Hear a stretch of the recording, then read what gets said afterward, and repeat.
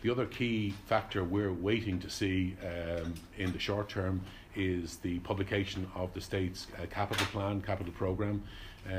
We have made a strong play for a significant uptick in investment in tourism. We need new tourism product to cater for tourists, and obviously tourists' interests change over time, and so we need to both build new attractions and we need to find more things for tourists to do when they come here on the back of what's already been built.